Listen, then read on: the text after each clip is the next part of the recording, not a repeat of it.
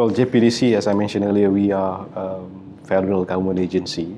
Our sole purpose is to make sure that the project Pengerang Integrated Petroleum Complex happens. And the key to this is obviously getting right investors in.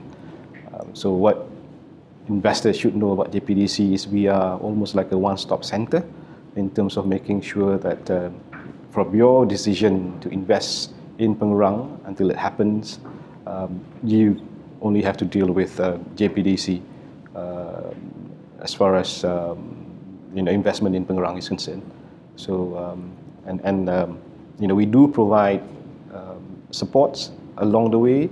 We do provide sort of guides along the way, and we do believe that once you've decided on Pengerang, that will be your best decision that you ever made as far as investing is concerned.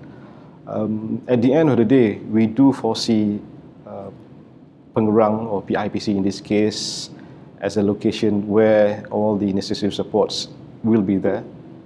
As much as possible, we want to make it seamless for you to come and conduct your business. And JPDC, we will carry a burden for you in terms of your issues.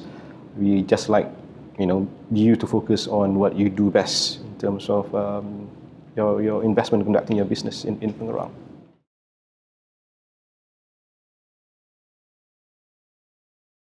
Well, being central as far as ASEAN is concerned, being one of the two most developed countries, economies in ASEAN, I think we are strategically located, be it by road, be it by sea. We do have that connectivity. What Singapore has, we do have that as well.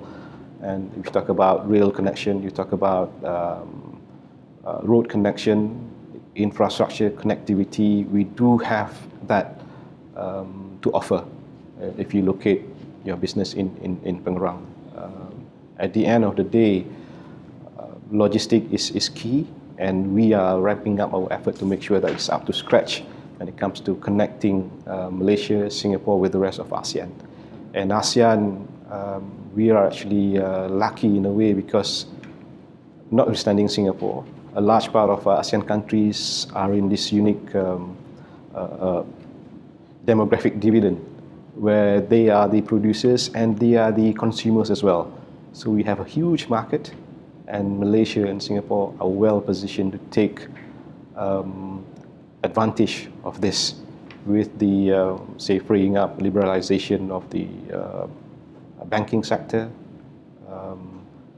maybe movement of labor to certain extent. So yes, we can take advantage of all those because I think we are ready to make sure that this happens as we move forward.